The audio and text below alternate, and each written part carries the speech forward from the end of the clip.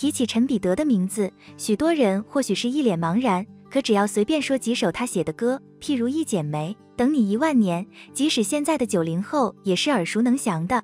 那是上个世纪70、80年代台湾流行音乐的黄金时代，也是属于陈彼得的黄金时代。20世纪80年代末，陈彼得虽身处娱乐圈，却有着强烈的家国情怀。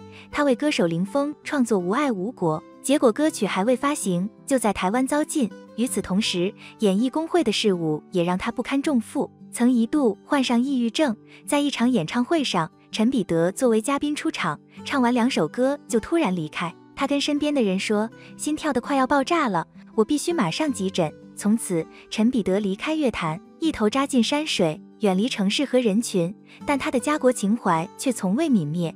2018年的某一天，陈彼得在街头弹唱，被国内某著名音乐人一眼认出，并邀请他来到经典永流传节目。就这样，时隔多年，他又再次回到了大众视野。同年，他又登上中国好声音的舞台，唱了一首 Remember Me， 同样的旋律，唱出了不同韵味，有着看尽繁华的沧桑，也有看透世事的通达。一曲唱罢，4位导师均未转身，却在看到他的第1秒激动不已。此前，台湾流行歌曲主要分为2类，一类是随美军而来西方流行音乐，其中包括席卷全球的摇滚乐；另一类是他口中的甜歌，邓丽君是其中的代表。而青年陈彼得迷恋的是猫王、披头士、平克、弗洛伊德等摇滚歌手，所以他暗下决心要改变台湾乐坛绵软无力、不求上进的现状。他开始大量听西方的音乐，抱着吉他疯狂练习、琢磨和创作。当年费玉清演唱的《一剪梅》红遍了大江南北，成为传唱的经典歌曲，却很少人知道这首歌背后的作曲人陈彼得和他传奇的故事。陈彼得原名叫陈小英，1944年出生于四川成都一个军人家庭里，3岁跟随父母来到了台湾。由于家庭的原因，外婆希望可以把弟弟放在身边抚养，所以陈彼得和弟弟被迫分开了。而陈彼得的父母在他很小的时候就希望他以后能当一个工程师，他也争气考入台湾成功大学机械工程专业。但陈彼得喜欢的只有音乐，在学期间，陈彼得自学了吉他。那个时候正是西方摇滚乐席卷全球的年代，陈彼得痴迷于披头士、猫王、巴布迪伦。大学时代，他就会唱数百首英文歌，还和陶喆的父亲陶大伟一同组乐队，在歌厅做驻唱。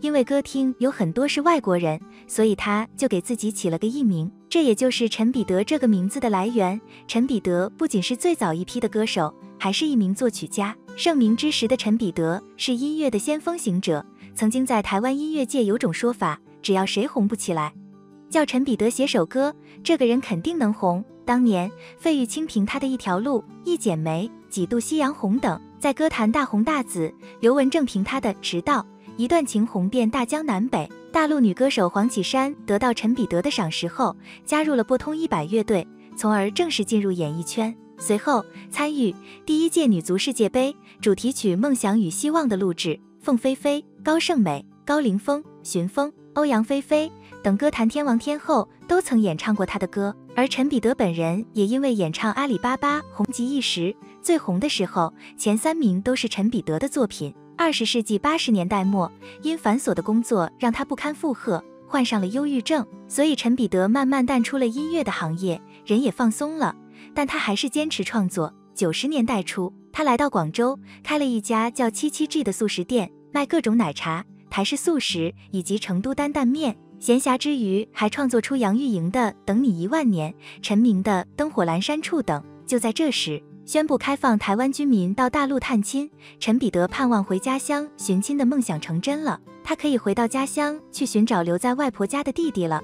所以在1988年1月，陈彼得推出个人专辑《归雁》，我是一只孤雁，飞过高山，飞过大海，不知走过多少岁月，多少时光，终于找到了自己出发的地方。通过歌词，我们可以感受到他想回家乡见家人的心有多迫切。当年5月，陈彼得踏上了旅程，见到了失散近40年的弟弟。那一年，他44岁。1988年11月，陈彼得开始进行探亲演出。陈彼得在成都、重庆、武汉等地举办了20场探亲演唱会，万人体育场常常火热。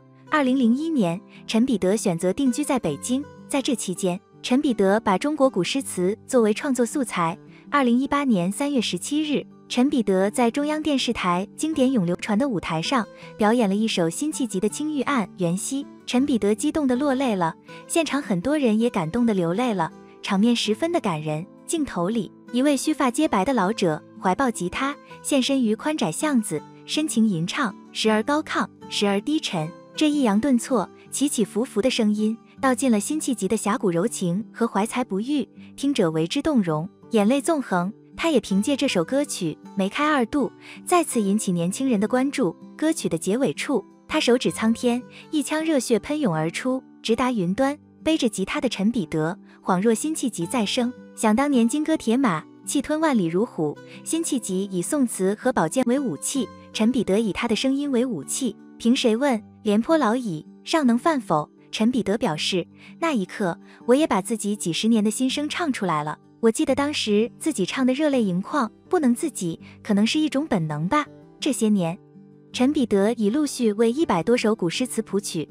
他觉得古诗词是我们祖祖辈辈留下来的，是最珍贵的东西。陈彼得把自己一生的热爱都投放在音乐上，用自己的光辉照亮了很多人。陈彼得的这份感情让我们看到后为之动容，并且他深知我们在音乐上与国外的差距。他曾一针见血地批评当行乐团，目前华人音乐的主要问题是太多浅薄和虚伪，但要写出不浅薄不虚伪的音乐却不容易。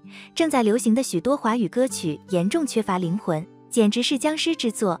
他觉得音乐人要多关注本国文化，一个树要有根，这个文化就是根，没有文化基础的音乐是注定不会长久的，是不会伟大的。你努力想要学习，寻找到所有养分，出去了之后才发现最珍贵的资源其实老祖先都留给我们了。他关心音乐的发展，在2000年来到北京后，他喜欢上了这里浓厚的历史气息和文化底蕴，家也跟着搬了过来。在他北京的住处芳心园和租来的录音室喜鹊棚里，他曾为窦唯、何勇、鲍家街43号、谢天笑等很多歌手和乐队录过音。据他回忆，窦唯很喜欢吃他做的饭菜，而且在第一代摇滚人心里，他是值得尊敬的老前辈，也是难觅的知音。在他生日时，崔健和梁和平忙里忙外，亲自为他庆生。他注重艺人权利，在功成名就的时候，着手建立艺人工会，为艺人争取应得的地位和利益。